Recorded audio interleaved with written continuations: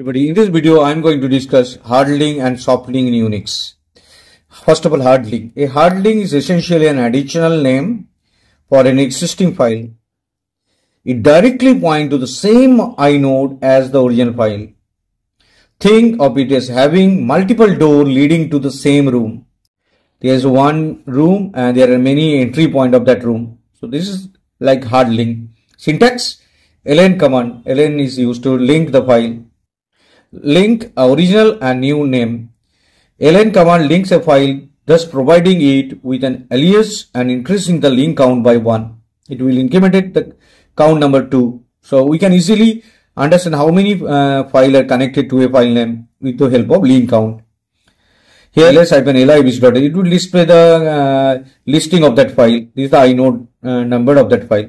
Now when we want to link this file to another file, this is the original file and this is the link file. So this is the syntax of ln command. This is the original file and this is the link file, and these are linked together. This is the created by ln command.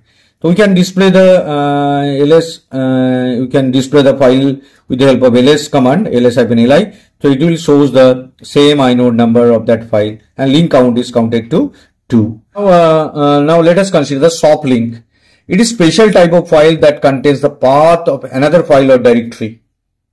It is like a pointer or shortcut. It is like a shortcut in Windows operating system.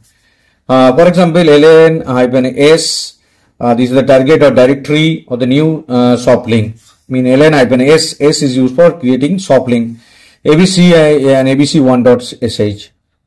Here ls-li mean abc.sh and abc1. This in this case inode are different.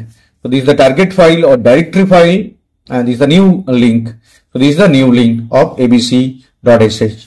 So in this way softlink is created. So softlink and hardlink are the most important command in Unix operating system. So thank you very much for watching this video. So subscribe it. Thank you.